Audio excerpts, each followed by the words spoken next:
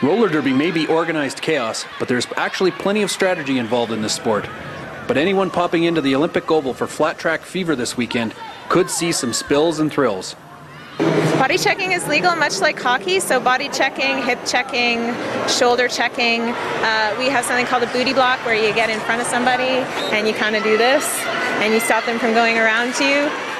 With colorful clothing and creative nicknames, there's a certain amount of quirkiness in roller derby, but these competitors certainly take it seriously. We have 12 teams from Alberta, women's teams, and 4 teams, men's teams from North America. So one from Vancouver, one from Puget Sound, Washington, and a team from Red Deer and a team from Calgary. We've also got some junior teams as well.